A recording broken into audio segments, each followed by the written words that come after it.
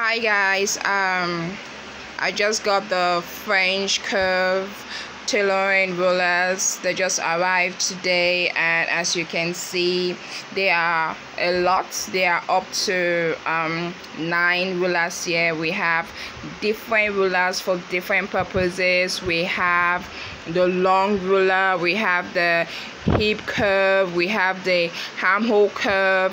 We just have a lot of them here, used for different purposes whenever you need them.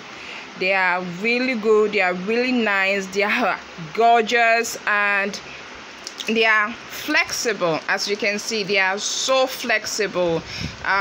You won't be scared of having rulers that immediately you drop them somewhere they will just get broken. This one can be as flexible as it comes, and it will not get broken really fast. So after this video, I will post a picture of it, showing you what the rulers can be used for, their names and their purposes. Thank you.